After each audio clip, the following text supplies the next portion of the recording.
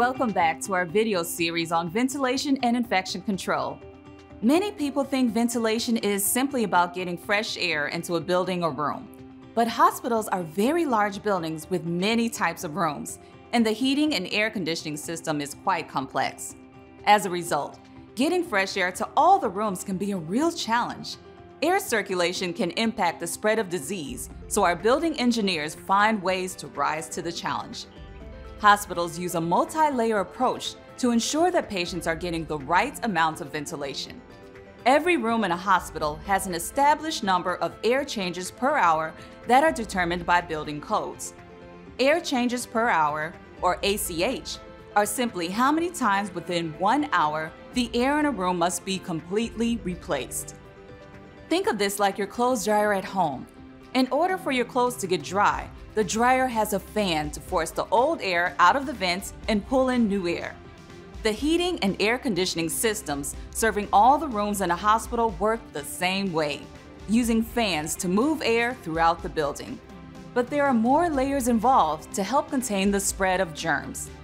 To make sure that all rooms get some fresh outside air, those same building codes dictate how many of those ACH must come from outside and how many ACH can be recycled. The recycled air mixes with the fresh outdoor air and is filtered before it is sent back throughout the building. The minimum fresh outside air changes per hour in any room in a hospital is 2. So that means 2 times every hour the air is replaced with fresh outside air. However, because the air coming into the room mixes with the air that's already there, the air isn't brand new each time.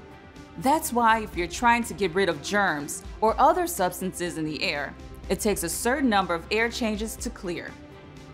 Another layer of ventilation protection is removing all the air from a room and sending it straight outside instead of recycling it. Think about it. There are some areas in a hospital, like laboratories, waiting rooms, and restrooms, that we just don't want the air to be recycled. Applying the ventilation requirements for each room can help protect staff, patients, and visitors. Engineers use a table created by the CDC to determine the time required for the germs in the air to be removed.